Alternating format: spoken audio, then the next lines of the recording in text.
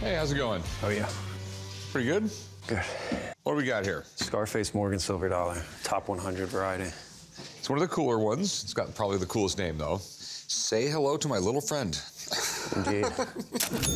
I have an 1888 Morgan Dollar SCARFACE variety that I'm coming into the pawn shop looking to sell today.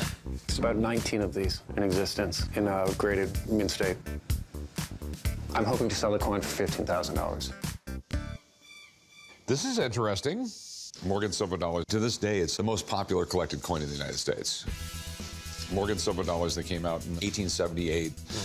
The reason why it's called a Morgan dollar is that the engraver was named Morgan. We basically imported him from England because we wanted prettier coins, because they were kind of blah. You know, we just got to be honest about it. So they called him, and he made this beautiful design, and it literally came out of the mint like this.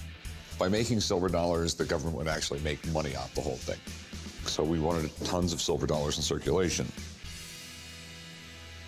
So the way the coin's made, you have the steel die on one side and then the steel die on the other side. They put a planchet in the center. So the machine starts stamping them out really quickly, and the minting machine basically broke.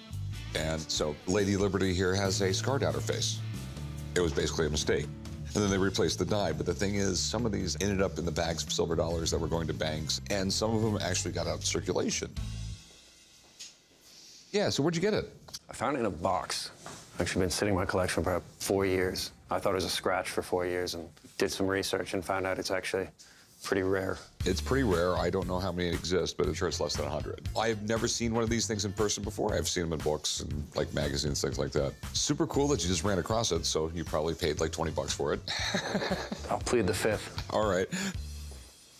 So here's the deal.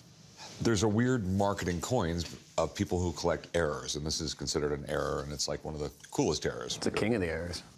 Yeah, they're pretty collectible. Did you know how much you wanted for it? $15,000. $15,000. I have no idea if that's the right price. Normally on like a graded coin, you can just look it up and get a really quick idea of the market value, but when you start talking rare, weird stuff, there's not really a price guide. I got a friend who specializes just basically in weird coins. Cool. So give me a minute, I'll be right back, okay? Sure.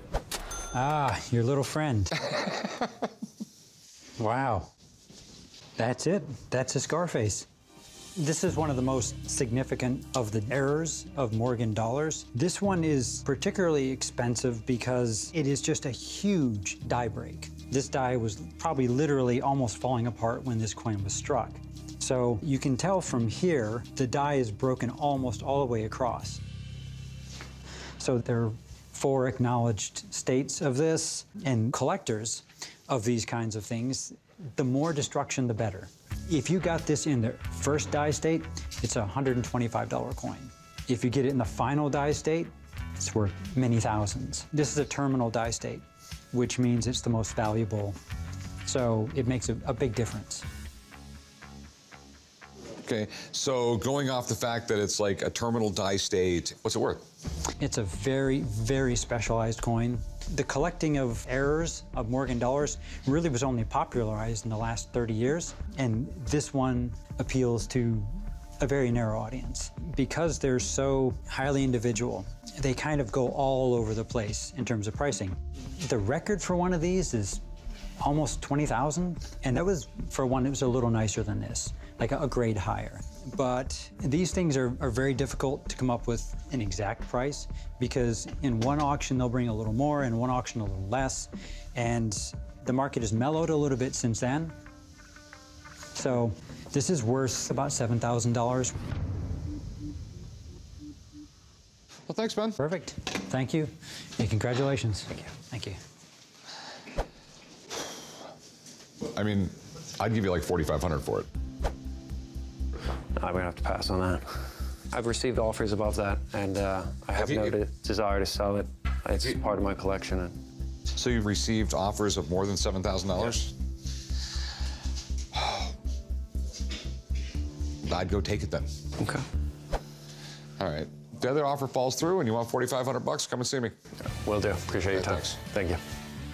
Rick's offers bargain basement pricing. $4,500 is just too low. I've had it in my collection for a few years. I don't need to sell it.